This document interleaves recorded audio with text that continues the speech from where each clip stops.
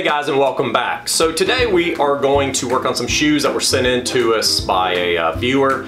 He sent this beautiful pair of Edward Green cap toe Oxfords in to us. Absolutely beautiful shoes. The soles and everything are almost brand new on here, but he wanted to add some Lulu toe plates for added protection.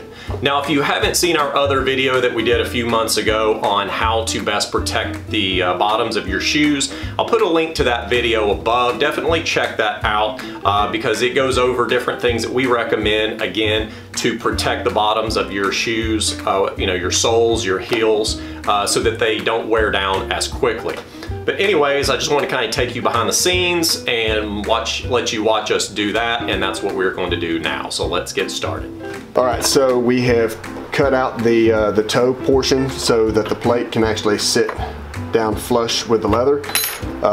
Now, a lot of times when you're adding plates to an existing sole that's already on, you're going to wind up cutting some of those stitches that actually hold the sole on.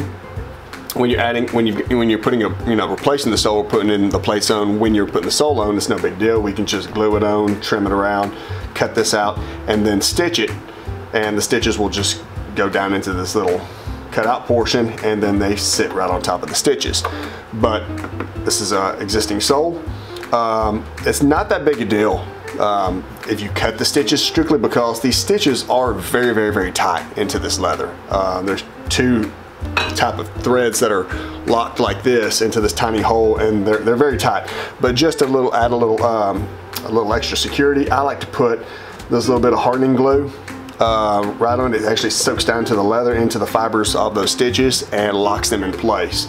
You can pull out the stitches, but then you're going to see where it starts and it ends, and it's just best to leave the originals in there. So that's what this little bit is. That's just where I soak down to the leather and harden it, and it locks them in there. So now that those stitches aren't going anywhere, I can go ahead and put my plate on.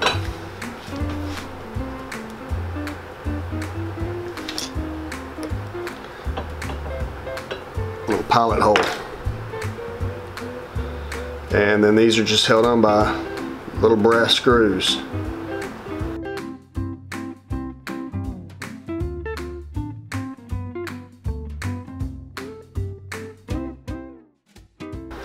So these things can only come in certain sizes, and you're hardly ever going to get them to where they're the perfect shape. So you find the closest one, and then you have to sand off this excess.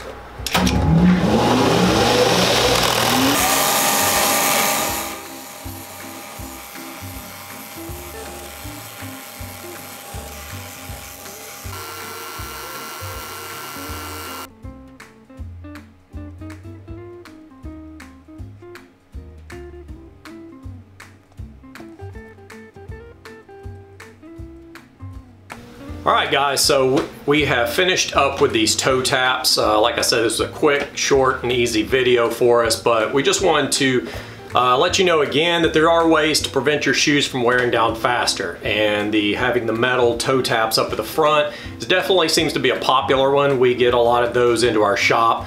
Again, you can also get hard plastic ones that are much easier to install. The thing about the plastic ones, again, if those are just, glue, or you just stick those on, put some tacks in it, and then they can peel off a lot easier.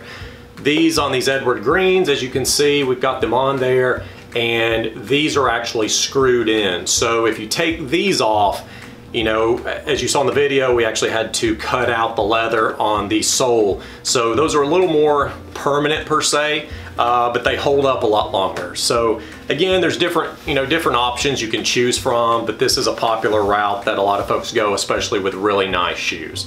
Again, if you like this video, please give us a thumbs up just to let us know that you like it. And also leave us a comment down below if there's anything you want to ask. We try to get back to as many of those as possible. Subscribe to our channel, as we always have a lot more of these videos coming. And until next time, guys, have a great day.